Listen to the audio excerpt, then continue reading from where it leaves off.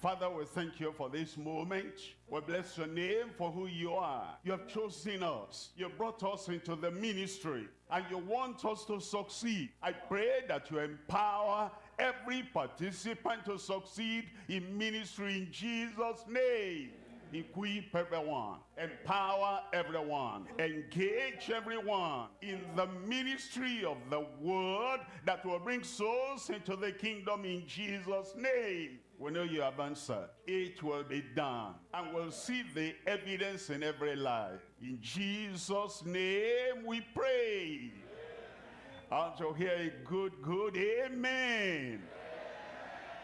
God bless everyone. You can sit down. We're talking about the desire of God, the decision of God, the decree of God to empower, energize, equip every minister for wonders in ministry. He has revealed his mind to us, what he wants for you, what he wants for me. And I pray this revelation, as we review it again, will be fulfilled in your life and fulfilled in every life. We're looking at 2 Corinthians chapter 12 verse 9. 2 Corinthians chapter 12 verse 9. And he said unto me, my grace is sufficient for thee. That's the Lord Almighty, the God of power, the God of all possibilities. Talking to Paul the apostle, a minister like you, like me. There were difficulties in the way. There were challenges in the way. And there were things that could have made him stop. Things that could have turned him around. Things could have made him say, it's enough. I can't bear that anymore. I can't move on anymore. He actually prayed about it. There were challenges buffeting him. Whatever the challenges were, they were so big and so great and so traumatizing that he had to go to God in prayer and say, this is painful. This is pressurizing. This is not convenient or comfortable. He prayed once, no answer. The buffeting still continued. The challenges still continued. And the difficulties still continue. He prayed the second time. No change, no answer, no ease of the situation. And he prayed the third time. And now God answered. And the answer was not to take away the buffeting. Whenever we pray for a problem to be removed, the Lord answers in two ways. Number one, he can remove the mountain, the load, and the pressure. That's one way to answer. Number two is to strengthen our shoulder to bear the body. It is to strengthen our backbone to be stronger so we can bear the load and carry the load. It is to strengthen our mind so that we have the courage of mind and we have the ability to take whatever blow may be coming. And so God answered the prayer of Paul by strengthening his shoulder to bear the load, strengthening the backbone to stand in the midst of the challenges, making the mind strong, courageous, more stronger than the buffeting coming upon him. And so this is the answer of the Lord that we're reading from God to Paul the apostle. He says, my grace is sufficient for thee. There is salvation. My grace is sufficient for your salvation. There is sanctification and holiness. My grace is sufficient no matter your temptation, no matter the environment where you live. My grace is sufficient for your sanctification and holiness. When the wind is blowing this way and that way, and all the trees of the field are waving this way and that way, and the strong people are collapsing. My grace is sufficient for steadfastness, that in the midst of the wind, in the midst of the whirlwind, God answers, and he says, my grace is sufficient for steadfastness. In the service the Lord has called us to, when the demand of the service is greater than our former strength, and he will say, this thing is much more than I ever thought. The pebbles in the way are turning to thorns in the way. The slope is a kind of steep, more steep than I was prepared for. And then we pray about it. It says, my grace is sufficient for your service. Therefore, the grace of God is available wherever we are and whatever we are called to do. My grace is sufficient for thee, and my strength is made perfect in weakness. And then Paul stopped praying about the buffeting. He said, now I expect it. Now I don't just endure, I enjoy it.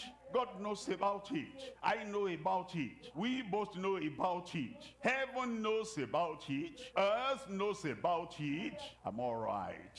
And then he accepted that. He expected that.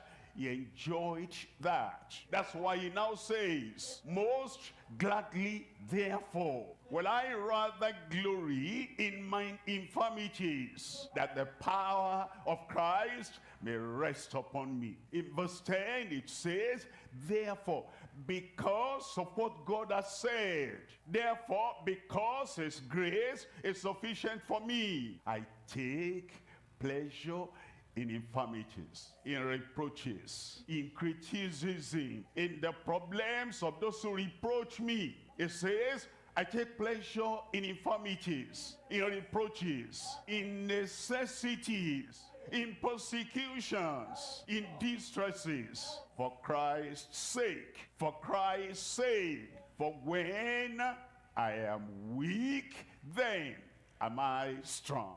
It says, when the things that should weaken me, when they come to me, I become stronger. When the things that drove other people away from ministry, and they give up, and they stop, and they say, I can't continue. The burden is too much. The contradictions are too many. It says, they are weak, therefore they quit. But because of what God told me, when I am weak, I don't quit. I continue. Actually now become strengthened by the things that should weaken me. He said, for when I am weak, then at the same time am I strong. It means what things on earth come to weaken me, heaven responds and pours blessing upon my life, that heaven makes me strong. What was his secret? How did he do this? The strength came, power came, grace was multiplied. At the time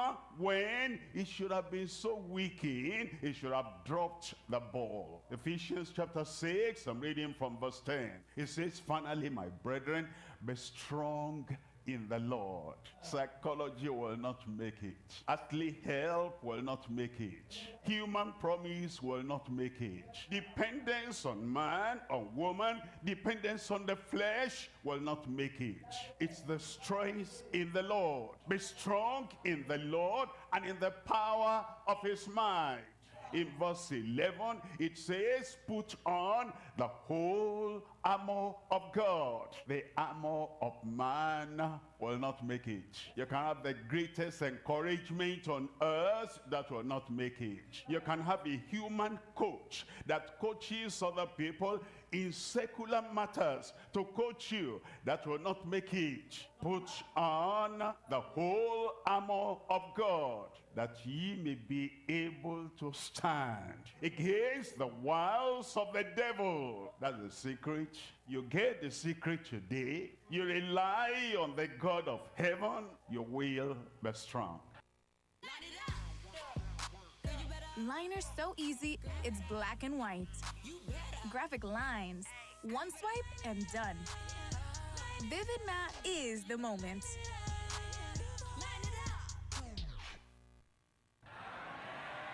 We will be strong in Jesus' name. I'm talking to you today on making the weak strong in ministry. Are you weak? That's not a strange thing. You're a human being doing heavenly things. You'll be weak.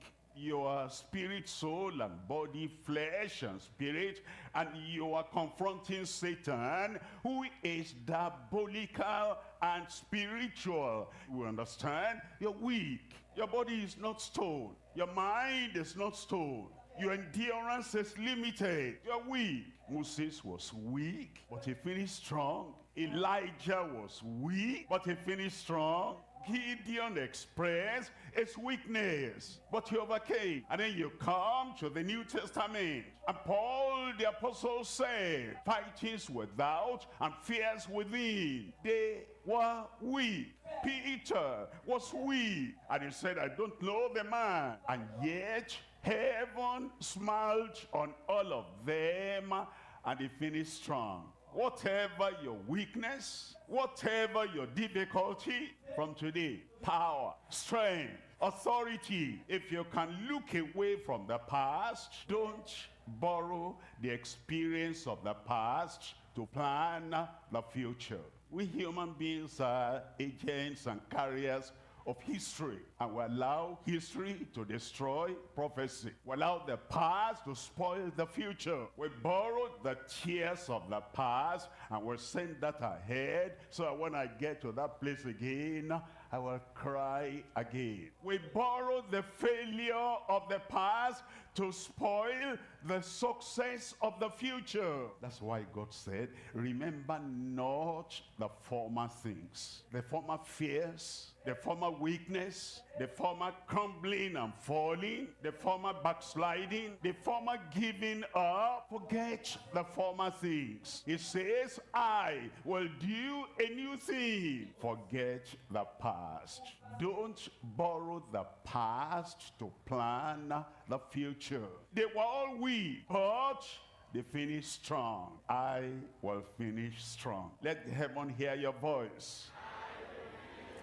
Let God hear your voice. That you are not trusting your human strength, you are trusting in divine power. Put on the whole armor of God. Now I understand. When I failed in the past, I didn't have on the whole armor of God. If you were defeated in the past, I know the secret. You didn't put on the whole armor of God. If situations or circumstances put your back on the ground in the past, you are not putting on the whole armor of God. You are trying to do spiritual thing with your human knowledge, human strength. That's why we failed in the past. The future is greater than the past. And what makes the future greater is that now we put on the whole armor of God, that ye may be able to stand against the wiles of the devil, making the weak strong in the ministry. We're looking at three things here. Number one, trusting the same Christ of yesteryears in you. You know the difference between us and the people in the gospel time? Christ was not in them. When they were in the boat, he was in the boat but wasn't inside Peter. When they had any challenge, here was Christ.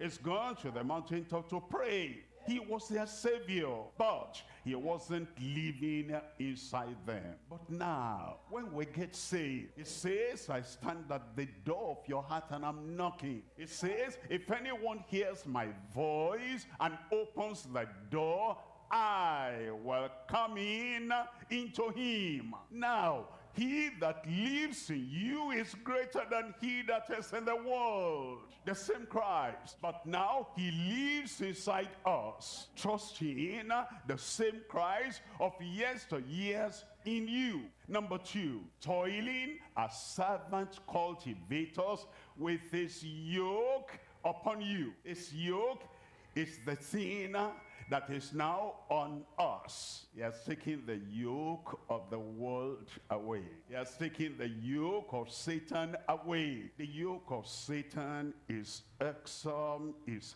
heavy, is terrible. The yoke of man that they put on people, even after you are born again, somebody can put their yoke, their pressure, and their load, and their ideas and control upon you. The yoke and the control of man, of woman, is heavy. You cannot even please yourself, you have to please them. You cannot enjoy what you are doing without their smile. The control of man, the control of woman, the yoke of man, the The yoke of woman is heavy. It's like you carry a bag of cement on your back and you are turning to run a race. You can't run very well. But he takes the yoke of man away. He takes the yoke of a woman away. And he says, come to me, I will give you rest. Take my yoke upon you. My yoke is not heavy. It is easy. My burden is light. Now you are toiling as servant cultivators with his yoke upon you. Imagine when I was toiling. I toiled a little in my father's farm. And then if I had a bag of cement on my back and I was cultivating, that would be terrible. That would be difficult. Now you toil in your father's field. If you have the yoke of a man, the yoke of a woman on you, that's why we're slow. That's why we're slow. We think much of the pain we have than the toiling, the work we have to do. That slows us down. But when you're free from the yoke of any man on earth, any woman on earth, and now you toil as a servant, is cultivator, a time of enjoying the service of God has come in your life. Number 3, teaching the second coming with earnestness and youthfulness. You are earnest about it and you are youthful about it. The strength of the youth, the power of the youth, the youthfulness and the earnestness that we have. We toil and teach like that. But you know something? We're teaching the second coming and we're enjoying the product and the fruit of the first coming. Look at all the provision of the first coming. If you have not earned that, got that, enjoyed that, how can you freely and fully teach the benefits of the second coming? We're teaching, we're instructing on the benefits of the second coming because we're enjoying the result of the first coming. Look at number 1. Trusting the same Christ of yesteryears who now lives in you. In Hebrews chapter 13 verse 8, Jesus Christ the same yesterday and today and forever. The same in power, the same in love, the same in equipping the people that he sends forth. Jesus Christ the same as he was with Peter, so he is with you. It's the same in impartiality. It's the same in empowering us. It's the same in equipping us. It's the same in the promises he has given. It's the same in the power that he manifests. Jesus Christ, the same Savior, the same Sanctifier, the same Healer, the same Redeemer, the same Deliverer, the same in mercy, the same in no discrimination. Whether you are coming from the upland country nation or you are coming from a down below nation, Christ the same, no partiality. Jesus Christ the same yesterday and today and forever. Look at verse 12. In verse 12 it says, wherefore Jesus also, that he might sanctify the people with his own blood, who sanctified Enoch and made him holy, who sanctified Samuel and made him faultless, who sanctified Peter and he became a stone, savers, and became a rock, steady and stable and steadfast, who sanctified Paul and made him holy, righteous, without any blame. The same Jesus, who has not changed, who always empowers his people. And he said, wherefore Jesus also, that he might sanctify the people with his own blood, suffered outside the gate. And then in verse 13, let us go forth therefore unto him. He provided salvation. If anybody is not saved, it's because he has not gone forth unto him outside the camp. He is the sanctifier that purifies us and purges us and makes us to have victory, triumph over all the offshoots of the tree of depravity. If we're not sanctified, it's because we have not gone forth unto him outside the camp. He is the baptizer in the Holy Ghost. He is our power. He is our triumph. It's all in all for us. If we don't have the power of the Holy Ghost, it's because we have not gone to him outside the camp. He is the ever-living one, living in our heart and thinking the thoughts of God, not the thoughts of man. If the thoughts of man, if they are disturbing our mind and we don't have the thought of God in agreement with God, you know why? It's because we have not gone forth unto him without the camp. I invite you to this same Christ that is able to do all this. What he had done before is able to do in our very lives. Let us go forth, therefore, unto him without the camp, bearing his reproach. Now I understand. If I'm not willing to bear his reproach, I cannot possess his righteousness. If I'm not willing to bear his reproach, I cannot enjoy his full redemption. If I'm always thinking of what people say about me, what they think about me, and how they put me down, they belittle me, and how I am reproached because of him, if I'm always thinking of that, I cannot bear and also possess his sanctification and holiness. Bearing his reproach. Satan will jest, I don't care. The followers of Satan will blame, I don't worry. Weak flesh of other people, who does he think he is? I don't mind. It is that willingness to bear his reproach that makes him a savior, a sanctifier, our healer, a redeemer, a deliverer, our all-sufficient one. We're looking at John chapter 14, and I'm reading from verse 10. John 14, verse 10. Believest thou that I am in the Father, and the Father in me? Think about that. He was on earth. The Father was in heaven. Millions of miles separated them in the physical. And yet the Father in heaven is in me. And the Son on earth is in him. Why am I pointing out that? We are now on earth. Christ is in heaven, heavenly. And yet, as it worked with the Father and the Son, it works with the believer, the minister, and Christ our Lord. He is in heaven, we on earth.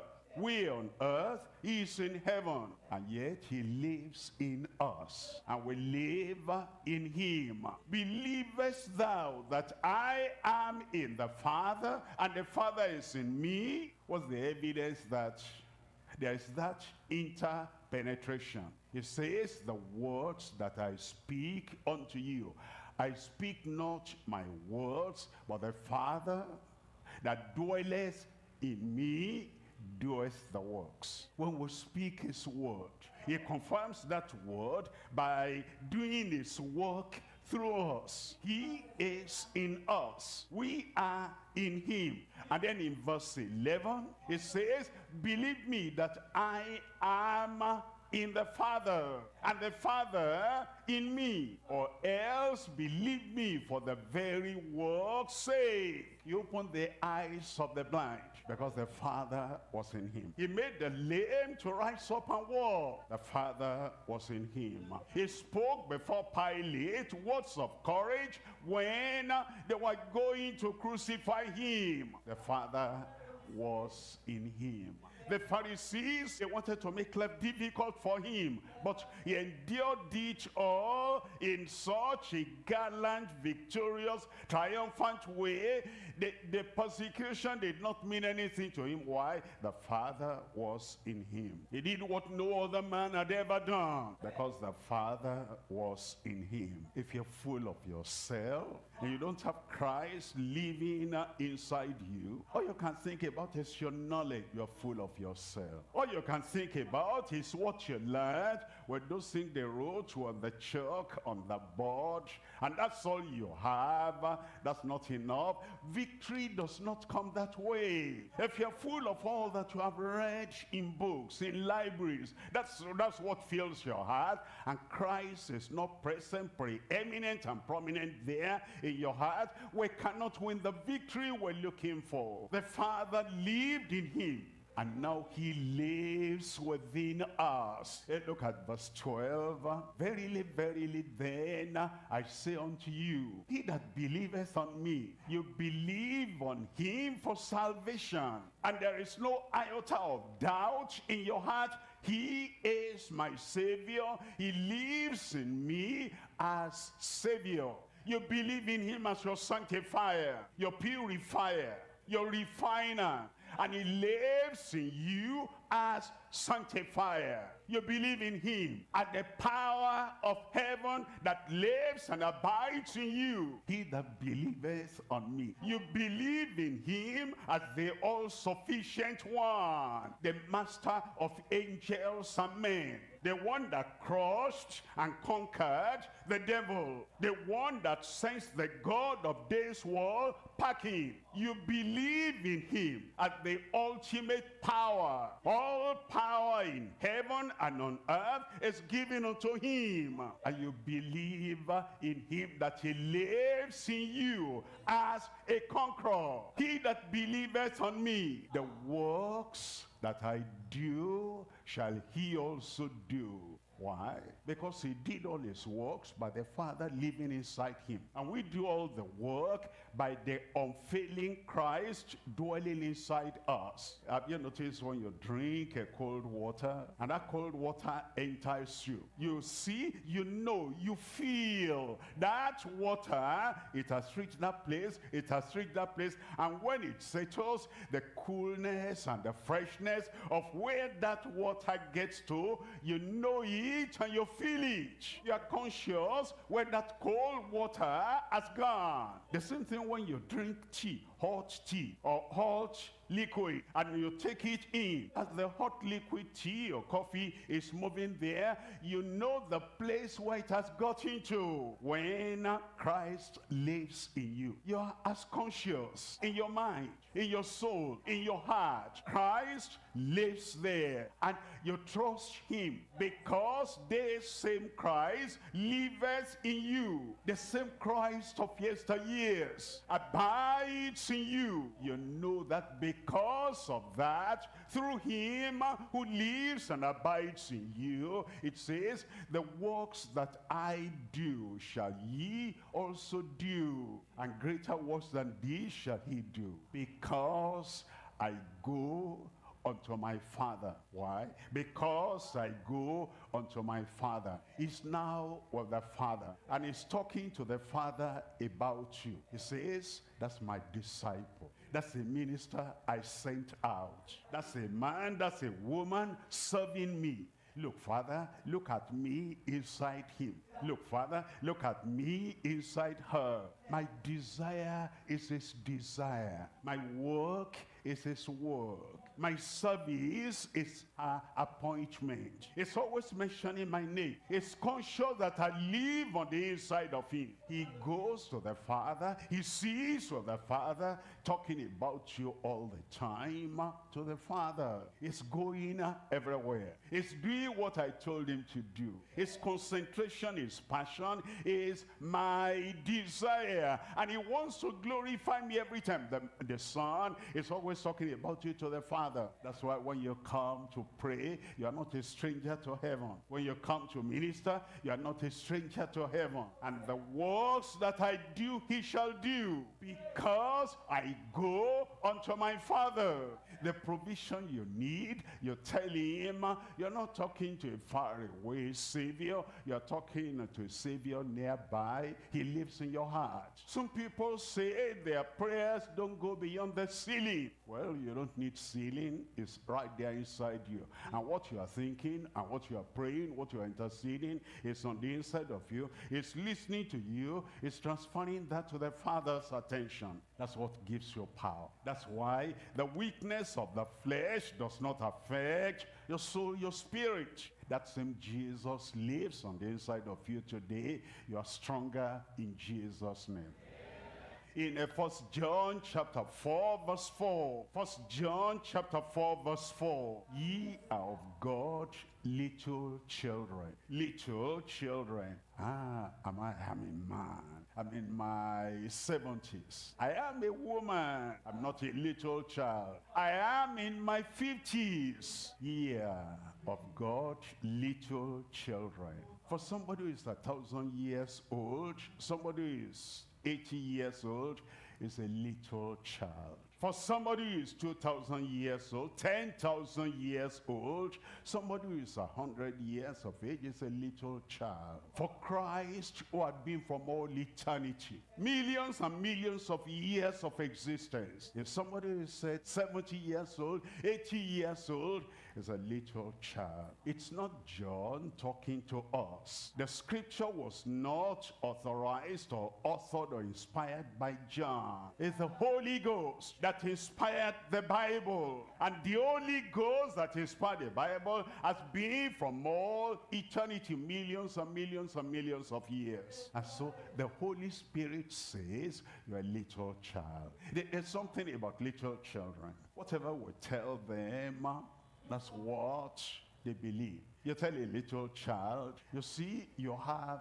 intestine. And when you eat, it goes to your intestine. And the child cannot see the intestine in the mirror. But Daddy told me what I eat goes into my intestine. You tell everybody, I have intestine. As we believe as little children, and the Holy Ghost says, greater is he that is inside you than he that is in the world. We have evidence of the one in the world, but we don't have the picture of the one inside us. And all the pictures we take, the camera cannot detect the one that lives on the inside of us. All the x-ray we do, the x-ray cannot detect the one inside us. X-ray does not discover spirit. But the eternal one says, ye are of God little children, and have overcome them. We have not even finished fighting the battle, and we have overcome them. Christ fought the battle for me. He overcame. His victory is counted. That is my victory. And so he overcame.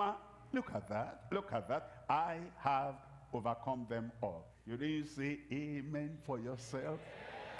Because greater is he that is in you than he that is in the world. As a little child believes the papa, the mama, the teacher, I believe the Holy Ghost. Greater is he that is in me than he that is in the world. Do you believe? Do you believe that? Everywhere you go now, you don't fear those things outside, because the one inside you has conquered, and his victory is reckoned to your account. We're looking at number 2 now. Toiling as servant cultivators with his yoke upon you. Something about the yoke. You cannot bear the yoke of 2 farmers, 2 cultivators at the same time. Look at all those animals, they yoke together. Someone has that yoke. Someone puts that yoke on that ox. And once somebody comes and he finds there's a yoke there, they cannot put a different yoke, another yoke on those cultivating animals. We come to Christ by our volition, by our decision. We repent and we turn to the Lord. We disown, we reject the former master that had a yoke on us. And because that's a decision, and God honors the choice that his creature makes. We've turned away from our sin. We turn away from Satan. We turn away from the world. And we announce that. We declare that. We make it public. And so we remove the yoke of the former master. Now we come to Christ, and he puts his yoke upon us. Matthew chapter 11, verse 29. Take my yoke upon you. Not take our yoke upon you. The yoke of Christ and the yoke of Satan. He is Antichrist. You are for Christ. You cannot have the yoke of Christ and the yoke of Antichrist all upon you. You cannot have the yoke of the Messiah and the yoke of man upon you at the same time. You cannot take the yoke of the wonder-working Christ on you and the yoke of a woman upon you at the same time. You reject every other yoke. You reject every other control. You reject every other master on earth. And he says, take my yoke upon you and learn of me, for I am meek and lowly in heart, and ye shall find rest unto your souls. Look at verse 30. For my yoke is easy. You know, sometimes when you have a yoke upon you, like you see those animals in the picture, if the yoke is too tight, if the person that puts the yoke is thinking of himself or herself and not thinking of your ease and peace and comfort, the yoke can become uncomfortable, and all you are thinking about, you're not thinking about the cultivation, about the service, about the work you are doing. You're thinking of the pain on your neck.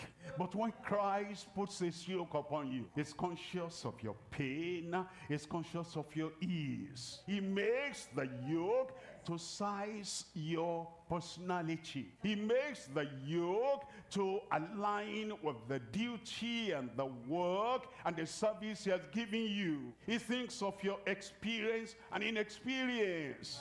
He thinks of your emotion and your feeling. And he also gives you the grace with the yoke, with the leadership, with the control. And you'll find when you take his yoke upon you without any extra yoke from anybody else, for my yoke is easy and my burden is light. And with that yoke upon you, you can farm anywhere he appoints you to farm. You can cultivate anywhere he calls you to cultivate. And you can draw a straight line, not a crooked line, as you are plowing. And that yoke will never go blunt. The tools you are using will be plowing, will be sowing, will be reaping, and life will be easy for you, because my yoke is easy and my burden is light. From today, you'll find that a personal experience in your life in Jesus' name.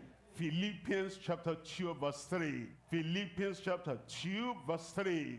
Let nothing be done through strife or vainglory.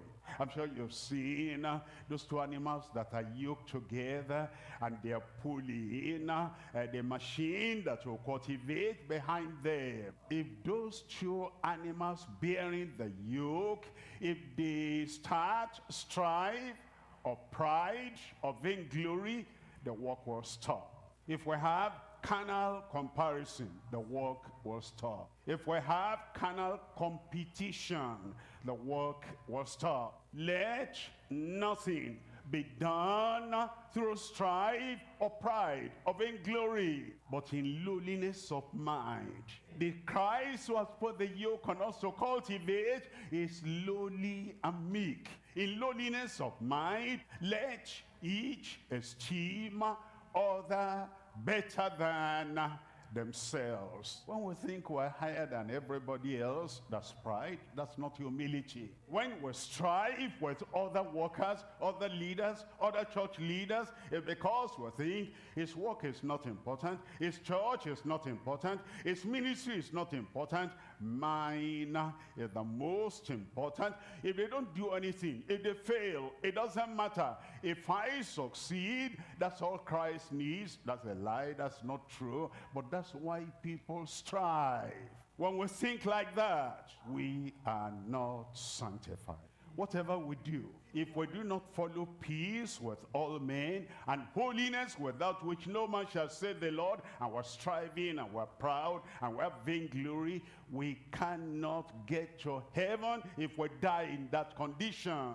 Follow peace. Strife does not come into the cultivators who are plowing for the kingdom of God. You are not plowing for the kingdom of man. Strife does not come in. When you are not serving yourself, you are not plowing for yourself, you are not cultivating for yourself, you are cultivating for God and God alone. If we spend part of our strength in strife and vainglory, you don't have a complete strength anymore to serve the Lord. Let nothing be done through strife or vainglory, but in lowliness of mind, let each esteem other better than themselves. Look at verse 4. In verse 4 it says, look not every man on his own things. Let no man think of his own joy, his own desires, his own, I want to feel good, I want to feel joy. He says, we shouldn't think about that. Leave that in the hands of God. Come under the yoke of Christ. Let him be the leader, the controller of all your actions. Look not every man, every woman on his own things, on her own things, but every man, every woman also on the things of others. Edify others, build up others, comfort others, strengthen others. Don't think about yourself. God is thinking of you. He sent you forth for a ministry. Think only of the ministry of ministry to others. And then in verse 5, it says, let this mind be in you. Let, that word let, give me chance. Let me enter. Give me chance. Don't tie me down. Let me go. Do not block me. Open the door. Let me in. Let. It's making use of your voluntary action and voluntary thinking and voluntary decision. Let this mind be in you. Don't allow another kind of mind to hinder the fullness of the mind of Christ in you. Let this mind be in you, which was also in Christ Jesus. Is the mind of love, the mind of lowliness, the mind of meekness, the mind of eagerness to serve the Lord, the mind of not thinking of yourself, but thinking of the good of others. Let this mind be in you, which was also in Christ Jesus. That's the thing that makes us successful and powerful in the work of the kingdom of God. I pray the Lord will implant that in every heart. Hebrews chapter 12, reading verses 1 and 2. Hebrews chapter 12, verse 1. Wherefore, seeing we also are compassed about with so great a cloud of witnesses. It says was surrounded by a cloud of witnesses. It's talking about chapter 11. Enoch, Abel, Noah, Abraham, Sarah, Isaac, Jacob, all those people that are listed in chapter 11, they had the mind of Christ. Christ had not yet come, but they exhibited, they demonstrated the might of Christ, all by faith, by the faith of the one that is coming. And they lived a life pleasing unto God. He says now that we have such a cloud of witnesses around us. And he says there is no problem you will ever face which had not been faced by one of those people in chapter 11. He said there's no other challenge that will confront you which had not confronted one of those people in chapter 11. He said because of that, and they laid aside everything that will stop them. He says, let us lay aside every weight. What's a weight? It's something that presses you down when you're thinking of yourself. Oh, me. Why should this happen to me? Why should that happen to Abraham? When you're thinking of yourself, I want elevation. I want people to even exaggerate my virtue. That's a wage. I want this from people. I want that from people. That's a wage. It weighs you down because we cannot read your mind. We don't know what you want. We don't know what you are thinking about. And so we may not be able to fulfill the desires and the aspirations you have. And as you look at the world and they are not singing your praises, your heart begins to sink. You forget the evaluation of God, the exaltation of God, and those things you think about yourself, they weigh you down. Throw it off. And the sin that does so easily beset us. The sin that easily beset us. Oh, people are thinking of that sin, that sin, that sin. The greatest sin in our lives is putting ourselves first and Christ behind. The greatest sin of our lives, putting our own desires first. Behind, we have the desires of Christ. All the other sins are because of our desires. Alcohol, because of our desires. Adultery, fornication, because of our desires. Yielding to the flesh, because of our desires. Fighting and strife, because what I want was not given to me. It's our desire that brings that. And the sin that does so easily beset us is because we put our desires, what I want, what I love, what I demand, we put that before, in front of the desires of Christ. It says we should brush that aside. All the sin that not so easily beset us. And then let us run. And I can't find a runner that is running and is looking back and looking sideways and looking, what did I eat this morning? What did I eat last night? He's thinking of that. He cannot run well. It's when you put all of self away from your life. You die to sin, you die to self, you die to the flesh, you die to human desire. Now you can run the race that is set before you. Christ will be big in your heart, mighty in your life, and Christ will be supernatural in your life.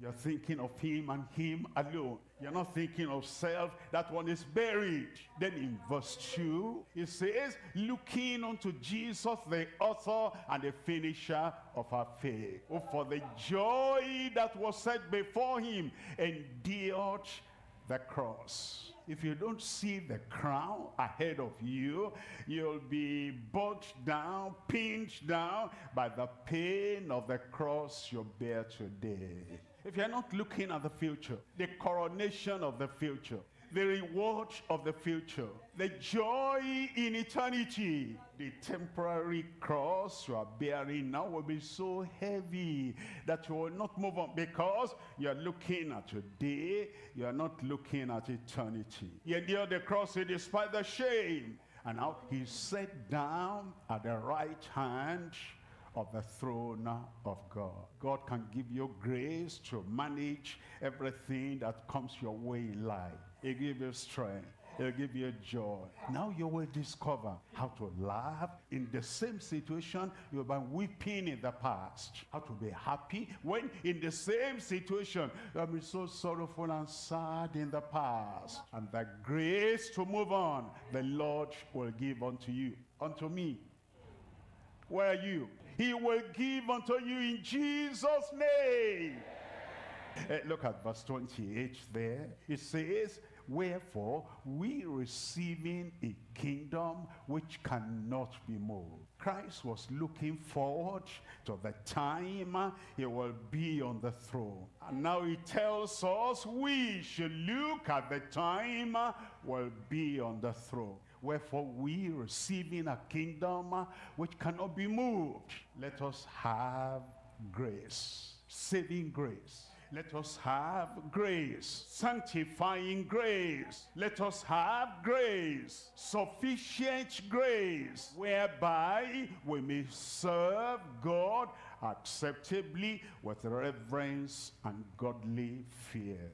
We're coming to point number 3 now. We're teaching the second coming with yearning and youthfulness. He came before he landed on the cross. He is coming again. He's coming with a crown. He came before to save. He is coming again to take us from the earth to heaven. He came before, came to suffer. He came to heal. He came to bear our burden. He is coming again, so that he's not bearing a burden, he's taking us away from the burden of the world. We enjoy the provision of the first coming, and now we rejoice in the fact of the second coming. Teach the second coming. But have you taught the first coming, that he came to save, he came to heal, he came to deliver, he came to set free, he came to crush the devil, he came to destroy the works of the devil? Have you taught that? Do you have any right to teach the second coming if you are not teaching the first coming? That he came to set us free. If the Son shall therefore set you free, ye shall be free indeed. Do you believe what has happened already? If you don't believe what has happened in the first coming, can you truly believe what is going to happen at the second coming? He healed the sick at the first coming. He's going to resurrect the dead at the second coming. The miracle of resurrection is greater than the miracle of healing. Can you believe the resurrection of all the dead for 2,000 years or more, and that it will resurrect them from all over the world? A great miracle. Can you say you believe that resurrection at his second coming if you don't believe the healing of individuals at the first coming? At the first coming, he destroyed the works of the devil. At the second coming, rapture, tribulation. Then the second coming, he will chain the devil and will chain and put him in the bottomless pit for 1,000 years during the millennial reign. If you don't believe the destruction of the work of the devil at the first coming, can you truly believe the chaining of the devil for 1,000 years at the second coming? We must proclaim, we must teach everything he accomplished at the first coming. And we shouldn't think there's some things there unbelievable and, undeniable. Are you going to teach the second coming and the great things, supernatural things that will take place at the second coming? The Lord is coming again. I believe the Lord is coming again. And in the meantime, you enjoy what he did at the first coming. Acts chapter 1 verse 9. In Acts chapter 1 verse 9, it says, and when he had spoken these things, while they beheld, he was taken up. He was taken up by an invisible hand, by a supernatural power. The law of gravity suspended, and there was no ladder, there was no aeroplane. He was taken up. It happened to Enoch, he was taken up. It happened to Elijah, he was taken up. It's going to happen to all true believers at the rapture. Taken up. While they beheld, he was taken up, and a cloud received him out of their sight. In verse 10, and while they looked steadfast toward heaven, that's where he went. When Enoch was taken up, he went to heaven. When Elijah was taken up, he went into heaven. When Christ was taken up, they looked up steadfast into heaven. When we're taken up at the end of our time of the period of the church, taken up to heaven.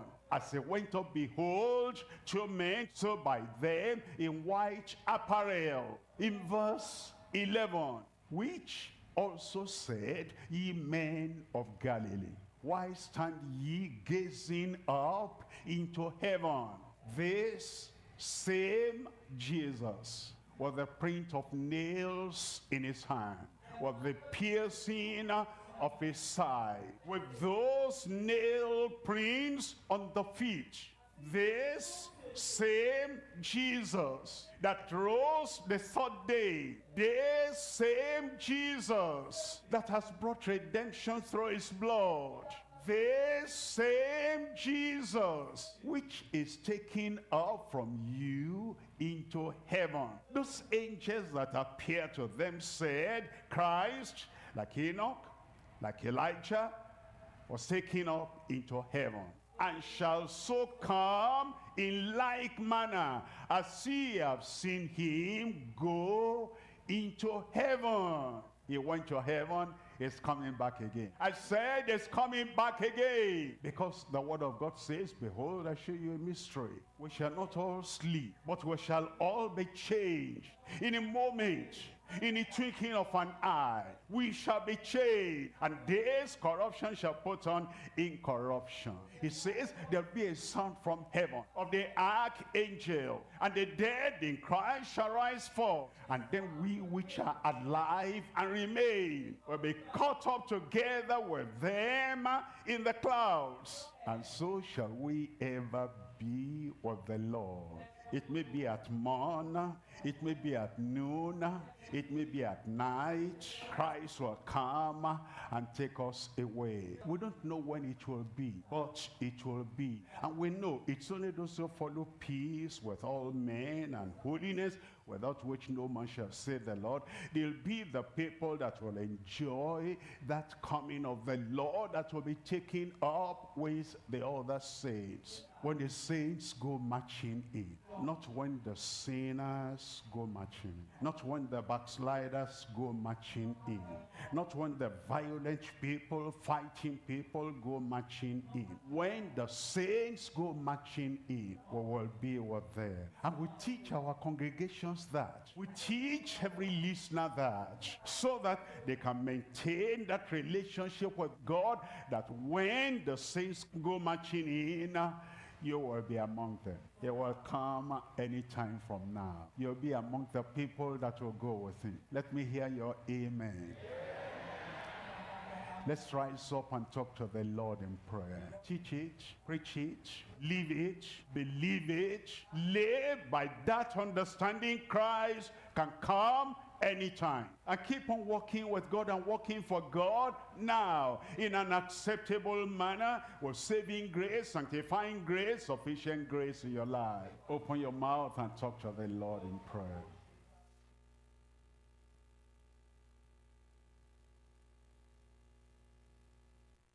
People remember heartwarming ads, so bundle and save.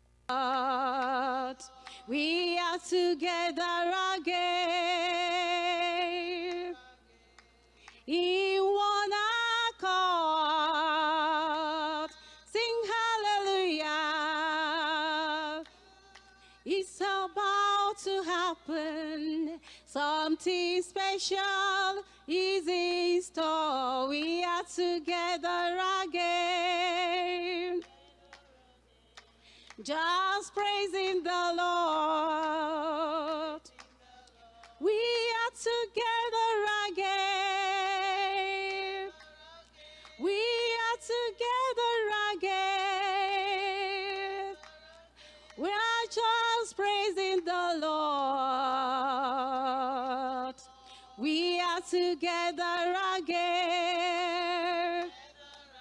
Yes, in one accord.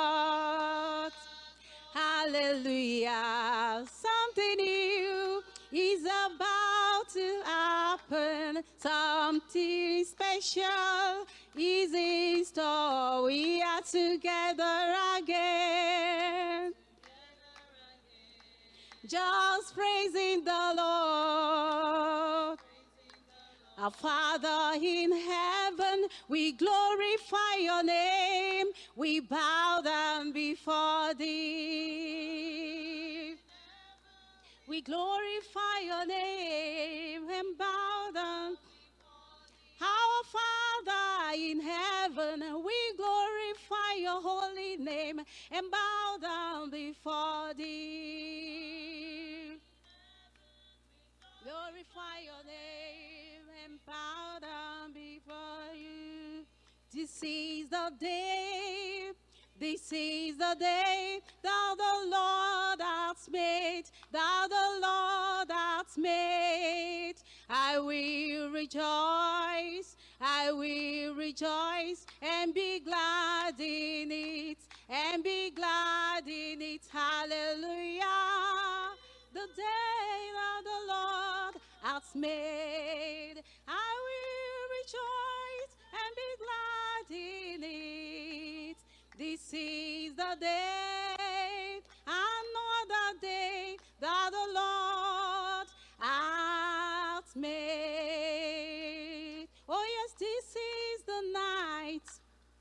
This is the hour that the Lord has made, that the Lord has made. I will rejoice, I will rejoice and be glad in it, and be glad in it. Hallelujah. Hallelujah. We will rejoice and be glad in it. Oh, hallelujah. Another day that the Lord has made. Tonight, tonight, tonight, tonight, the Lord will visit me. Tonight, tonight, tonight. Yes, tonight. Oh Lord, you surely visit me tonight, tonight. I say tonight, tonight. I plead tonight, tonight. My Lord will answer me tonight, tonight, tonight. Tonight is my night. Oh yes.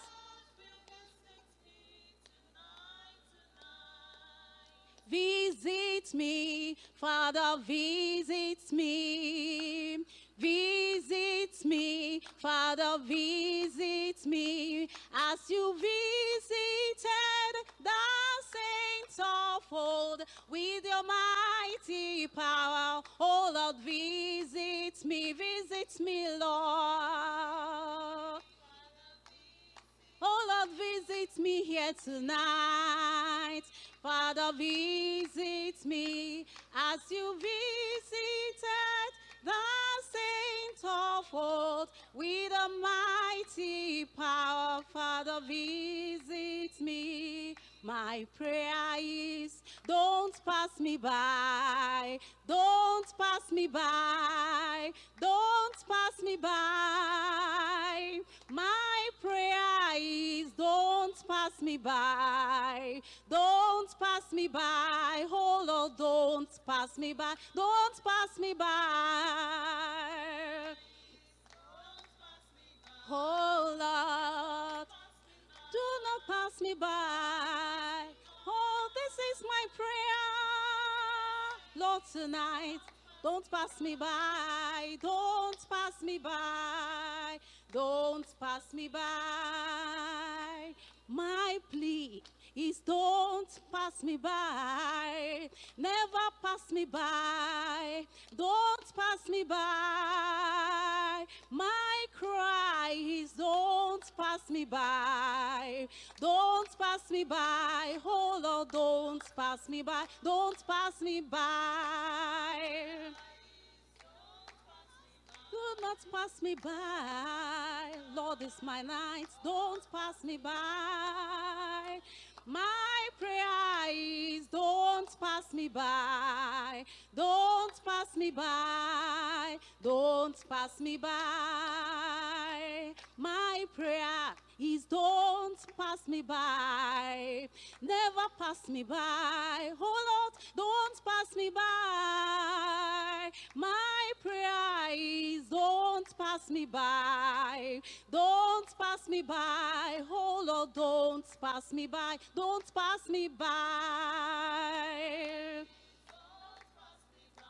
Oh Lord, don't pass me by. Don't pass me by. My prayer is don't pass me by.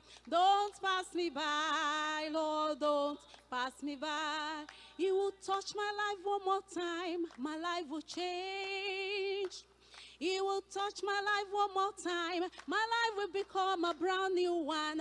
Jehovah will touch my life one more time. My life will change. Amen. I need a touch, Lord. My life, Lord. My life become a brand new one. Jehovah will touch my life one more time. My life will change. You will touch my life one more time. My life will change. You will touch my life one more time. My life will become a brand new one. Jehovah will touch my life one more time. My life will change here tonight. Touch my life one more time. My life will change. He'll touch my life one more time. My life will become a brand new one. He'll touch my life one more time. My life will change. I can see the glory of the Lord descending in our midst and breaking every yoke.